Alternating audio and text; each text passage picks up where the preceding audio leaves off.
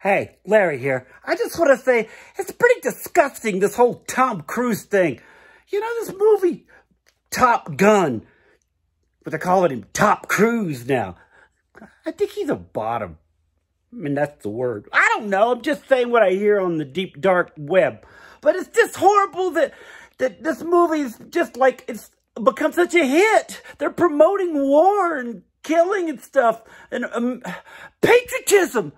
This movie is just screaming, America, America. And everybody knows America's a horrible place.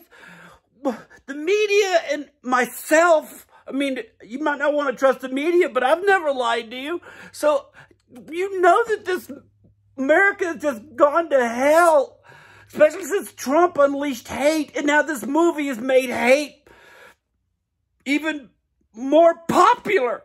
Is that possible? It is. Top Gun, Hate Maker. That's what it should have been called.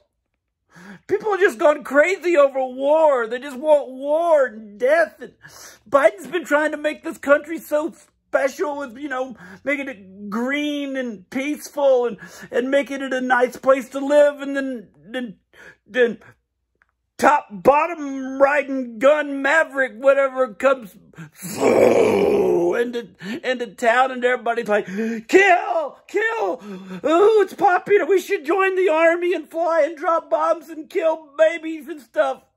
I mean, I don't know, I haven't seen the movie, I'm not going to waste my money, but it's horrible. Stop making movies like this. Let's get back to making movies like that TV show, The Boys. You heard about that, The Boys? This guy shrinks down into like a little thing and then crawls inside a guy's penis and then sneezes and comes back to the normal size. That's entertainment. I'm so sick of Tom Cruise. Top Cruise. Bottom Cruise. Top and bottom.